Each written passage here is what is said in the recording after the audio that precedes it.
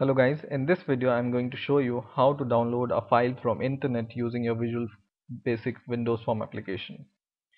So I have this sample project and I have taken a button here and I've changed this text to the button. I hope you know how to drag and drop a button and to change the text by now. And now I want to, for example, I want to download a file from my website, which is a PNG file. So let me show you which I want to download. So this file I want to download, and I have the URL of the file, which is programknowledge.org/images.header image.png. So I will copy the path of this file and go to my project, and now I will double click this button, and in here I will write my dot computer dot network dot download file, and in the bracket I will pass two arguments. First is the URL of the file which I have just copied, so I will just give this double quotes and copy the path of the file, and second is the name of the file and the folder of the file where you want to download your file.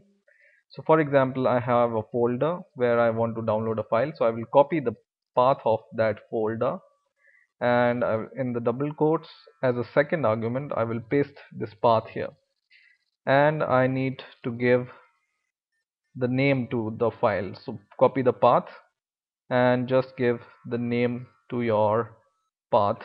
So for example, I will give my uh, image name as image.png file, right? And don't forget, when you copy the path, these backward slashes should be forward slashes. So just change these backward slash to the forward slash, otherwise should not take the right path. So just go to every backward slash and convert it to the forward slash.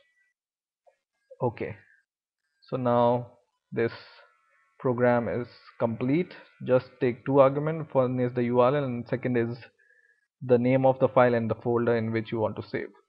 Now I will run the program, and I will also open the folder where I'm downloading the file, so you can see it download when it's downloaded.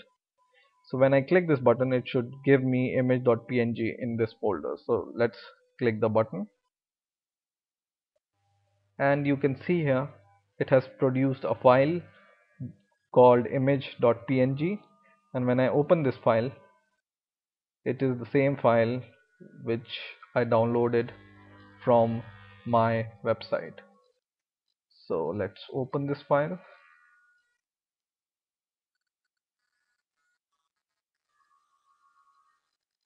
Okay, so this is the file I have downloaded, which is the same file here.